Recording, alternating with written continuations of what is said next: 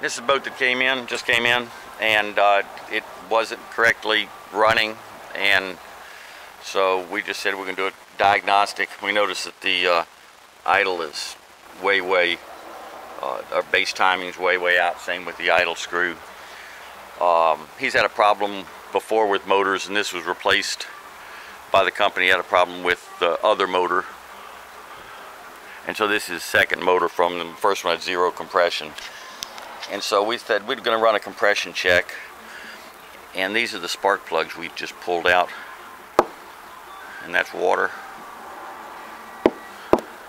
and that's water too. We haven't turned it over yet, and so we're going to see what happens when we turn it over. Go ahead and turn it over.